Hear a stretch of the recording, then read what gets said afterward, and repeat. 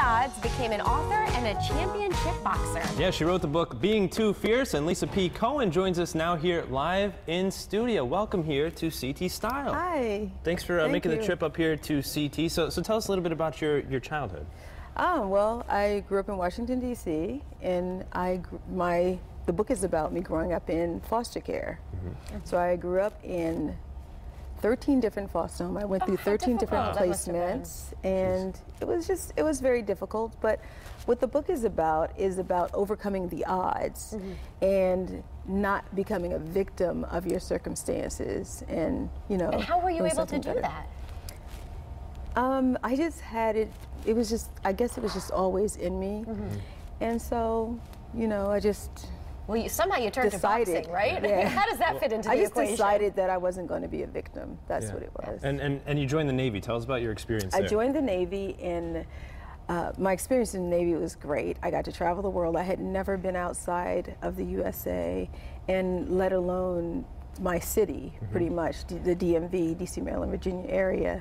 So when I got old enough, I decided this is going to be my emancipation out of care. Yeah. So I joined the Navy. And is that where you learned to throw a little uppercut, or? Actually, the oddest thing, because that always comes up.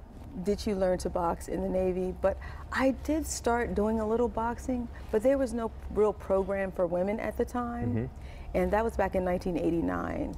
So I was like... So did you start when you were like 10 or something? I mean, geez.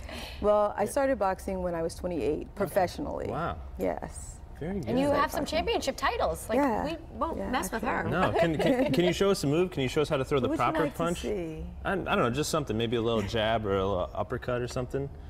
Well, on you? Well, not on me. I mean, I preferably not, Lisa. That would be nice. I can show you how to hold you. You want me to show you how to hold you? Yeah, hold us the right, like, you're supposed to block your face, right? Yeah, you hold your, so should I stand or? Just sit. You sit right there. Sitting's fine. So you want to protect yourself and you protect your body, so you want to be at an angle. Okay. So instead of being completely squared up, you want to be at an angle. There you go. You already have it, girl. I'm ready. There you go. That's because I had sit next to this guy. There you go. Mike Tyson. And you want to, there you go. And so you protect your chin. You got it. Well, yeah, this is John L. Sullivan, right? Have you been in the ring lately, or are you still? I have not. I only get in the ring to work out, fitness-wise, and to train other people, help other people with it. We should mention you're a mom, too. You have 2 kids. I am. I have 2 grown-ups. Grown-ups. Yes. A 25-year-old son and a 23-year-old daughter. Wow. And I'm sure they are very proud of you and the message in your book. Yeah, they are. My daughter went to, she just graduated from Temple University. Nice. Great. In May, and she is a social worker. She studied social work, so she wanted to get into the field because of my experience. That's great. And So I'm really proud of her. I also understand you did a little bit of stand-up comedy. Yes. Oh. Yes, I did. Wow, all right, interesting. So she's done boxing, stand-up comedy, the Navy, mom. The stand-up comedy was kind of like, my husband, Neil, thinks that I'm like really, really, really funny. And so he kind of dared me. He says, I'll pay you. Oh. He says, I'll give you $500. You do 10 stand-up comedy shows.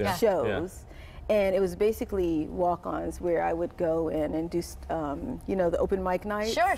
And I did it. I was like, hey. Don't dare you, huh? Don't dare me. Good for you. Doing big things. Make sure you guys check out the book, beingtoofierce.com. Grab your copy. And I'm still trying to do the math here. You look too darn good for your age, just saying. Thank you. Thanks for coming on the show today. Thank you very much It's for having boxing. me. Maybe we all should take up boxing. Maybe that's the secret here. I think that's it. All right, coming up, we're going to tell you about the top 5